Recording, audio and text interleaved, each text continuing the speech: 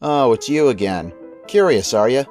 You know, thousands of years ago, during the golden era of scientific inquiry in the 3rd century BCE, as Greek civilization began reaching new heights, a lot of people started asking some reasonable questions, like the true nature of things and what's the world we live in like. The more galaxy-brained among us focus on the mechanics of the universe, while more down-to-earth people focus on the inner workings of our own bodies. Herophilus was one such fella.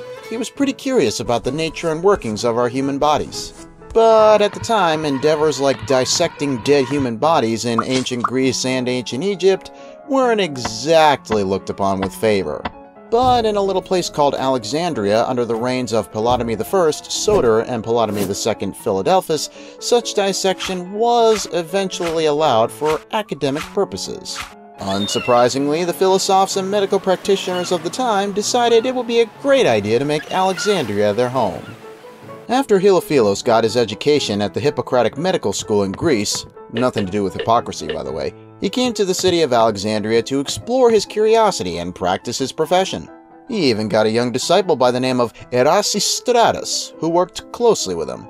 Later on, Cornelius Celsius and Tertullian reported that Herophilus and Erasistratus went on performing live human dissections, aka vivisections, on criminals provided by Alexandria rulers. Some say they decided to make a show of this gruesome spectacle and put it in full display of the public. Passers-by who realized they have a taste for the more morbid side of life decided to stick around and watch. Obviously, this being the era it was done in, there was no such thing as anesthesia, so these criminals, regardless of what their crime was, were in a world of hurt that you and I probably couldn't even begin to imagine. If they were lucky, they passed out from the pain. And of course, some even died, because, well, vivisection, not exactly safe for life. And if you thought it was simply cut here, cut there, oh no, Herophilus dissected intestines, reproductive organs, eyeballs, etc.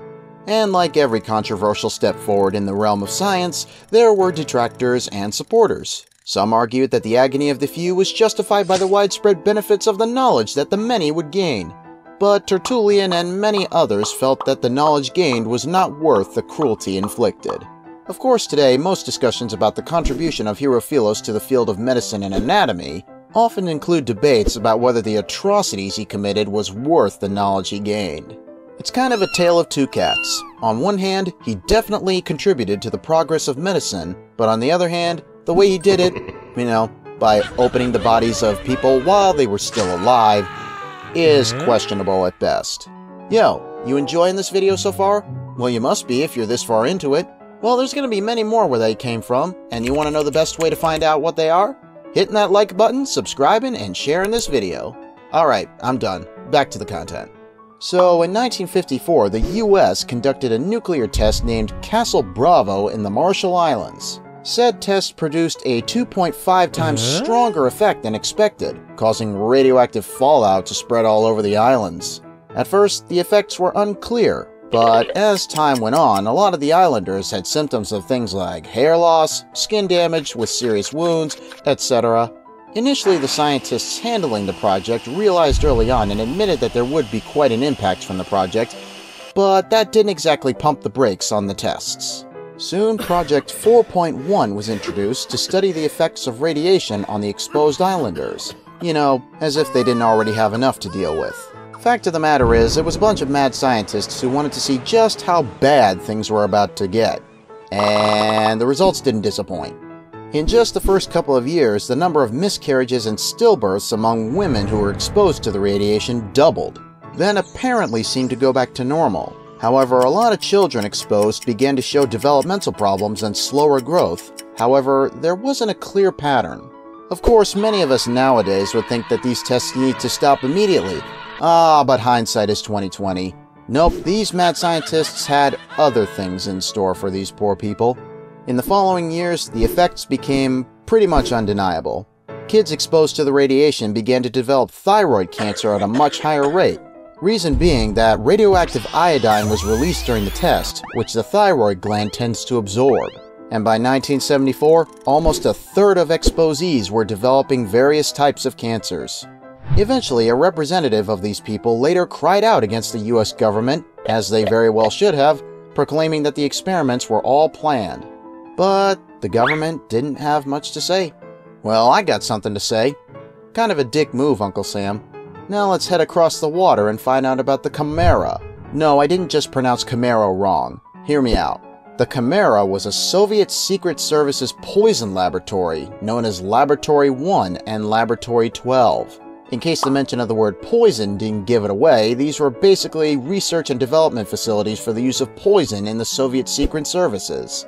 Their goal? Find an odorless, tasteless chemical that could not be detected. One that would have, well, life-ending effects on human beings. And what were the test subjects? Well, I can tell you it wasn't rats. Nope, it was the Gulag prisoner population. And this being the Soviet Union, I'm sure they were all deserving of their fates. In case you didn't catch on, that was sarcasm. Among their little party favors was curare, which is a strong muscle relaxant that chokes you to death, cyanide, which causes violent seizures and heart attacks, and ricin, which causes extreme internal misery and agony. Oftentimes, these poisons were given to their victims with a meal or drink, or disguised as medication. Of course, these alone are bad enough, but eventually they came to create a toxin known as C2. According to witness testimonies, the victim changed physically, became shorter, weakened quickly, became calm and silent, and then died within 15 minutes. Grigory Myronovsky, lead biochemist of the project, subjected various people of different ages, physical conditions, and so on so that they could have a more complete picture of the effects of the poison. Of course, it wasn't just all for experimentation, as Myronovsky also personally executed people with these poisons, often under the supervision of Pavel Sudoplatov. Call me paranoid, but if I ever find a medicine that I need to take that says made in Russia, I'll have second thoughts. You know, back in the day, syphilis was an awful illness to get. Really bad news if you got infected with that. So naturally, the scientific community needed to figure out how to cure it. At least I hope that was the mentality behind the United States Health Service between 1932 and 1972 when they conducted a study on 399 poor, mostly illiterate African-American sharecroppers in Tuskegee, Alabama. What did the study entail? Why, they deliberately infected these poor people with syphilis and didn't treat them. The infections were accomplished by either having infected sex workers give these poor fellas a good time, or through open wounds, with a lucky few even getting infected through perforation of the spine. Ouch! As you can imagine, this study became notorious because it was conducted without due care to its subjects, which eventually led to reforms in how patients are protected in clinical studies. Thank God. But for those poor souls in the Tuskegee syphilis study, the consent that they gave was ill-informed, and they were not even informed of their diagnosis. Instead, they were told they had bad blood and could receive free medical treatment, rides to the clinic, meals, and burial insurance in case, you know, they passed from participating in the test, which many of them did. In 1932, when the study began, the standard treatments for syphilis were toxic, dangerous, and often of questionable effectiveness. And part of the goal of the study was to determine if patients were better off not being treated with these toxic remedies. As a result, treatment was intentionally denied, and many were lied to and given placebo treatments in order to observe the fatal progression of the disease. But years later, between 1946 and 1948, the United States would outdo themselves, if you can believe it, with another experiment. Over 5,500 natives of Guatemala, including children and patients of mental hospitals, were involuntarily added to the experiment. The profile of one subject by the name of Berta gives a detailed description of just how fun this experiment was. Fun being short for flipping unbelievably nefarious. Berta was a female patient of a psychiatric hospital who was injected with syphilis in February of 1948. A month later, she got scabies, a skin infection caused by an invasion of tiny mites. Weeks later, Dr. John C. Cutler, the guy in charge of the study, noticed that she also developed red bumps where he had injected her arm, lesions on her arms and legs, and her skin was beginning to waste away from her body. Poor Berta did not actually get any treatment for her syphilis until 3 months after her injection.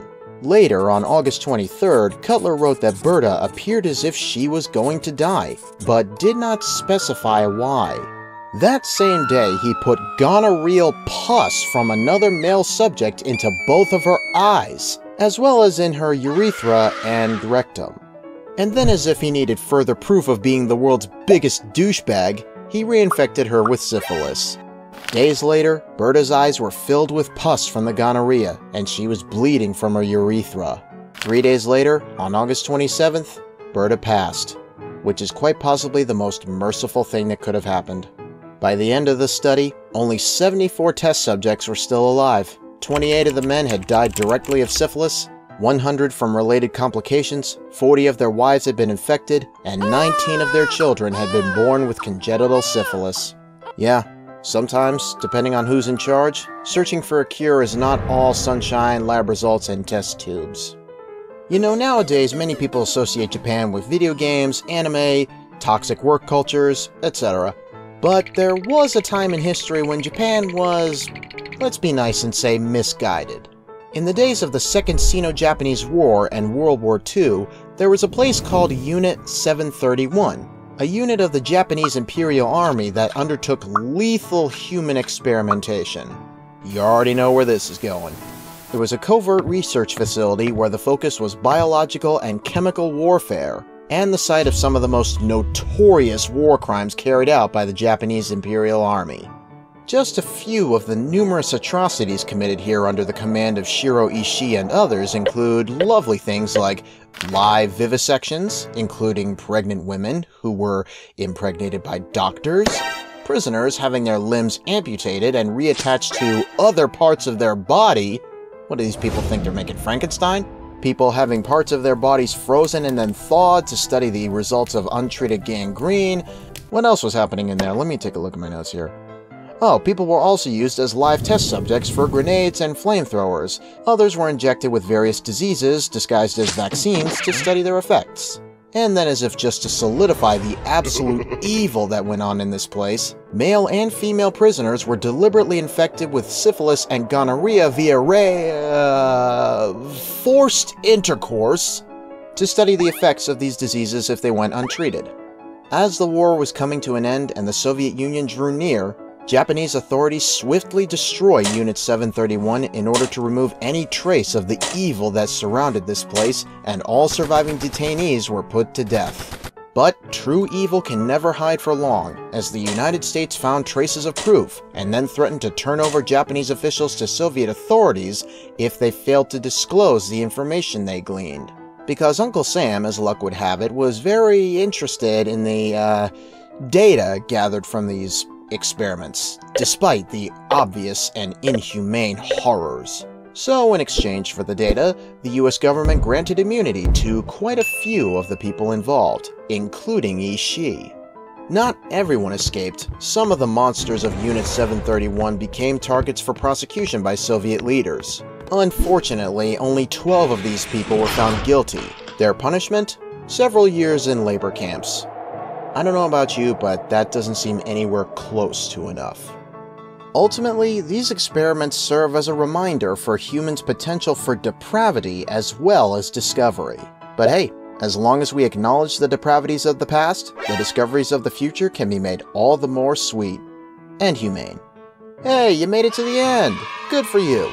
Also, thanks for watching. If you found this video insightful, be sure to like and subscribe for more thought-provoking content. Don't worry, I promise not all of it is creepy.